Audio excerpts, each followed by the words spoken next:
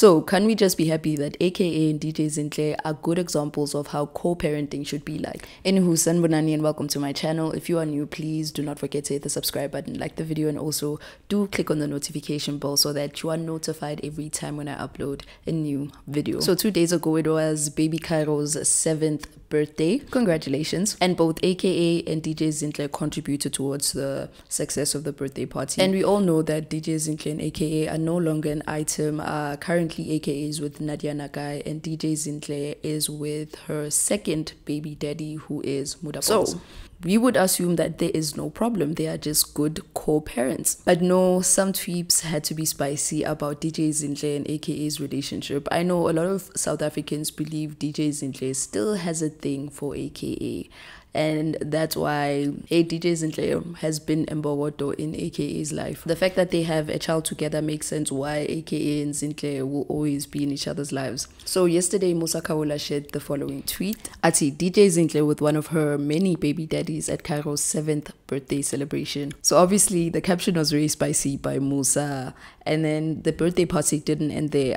AKA and Nadia Nagai and also DJ Zinhle went to Rockets, and Musa shared the following video. And then this is how he captioned it. He said, DJ Zinhle and Nadia Nagai sending fake love to each other at Rockets, Bryanston last night. And then DJ Zinhle quickly fired back. She said, this video is not fun. People prefer hate and bitterness between women for their own entertainment. It's not gonna be us. Our family is good. Sorry to disappoint. So this is where DJ Zinhle started going on a rant, and I felt like she shouldn't have done that because yes, Twitter doesn't have a woe and people can be mad disrespectful. And yes, I understand why she also chose not to keep quiet. So she was replying to a tweet about cloud really being a pandemic, and this is what she said. She said, curious to see what they are building towards. Can it be fun talking and trolling people every day? Surely it must be so sad to be so insignificant that all you do is talk about other people. Hi, and then shots were fired. Someone tweeted saying, honestly, DJ Zinhle can't control her vagina. She is too loose. In fact, DJ Zinhle is for the streets and she is a bitch, just that you people are blinded because she's rich.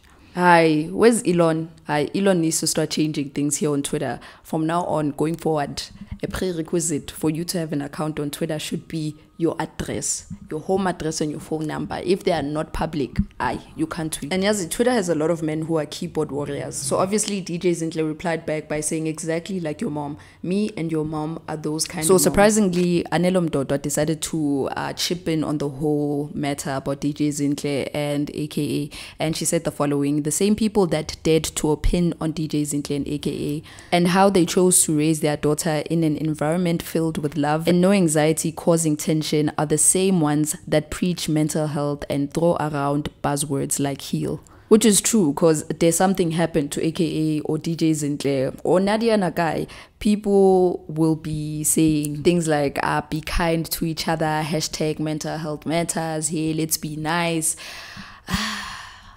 Anywho, do let us know what you think on the comment section about this whole drama.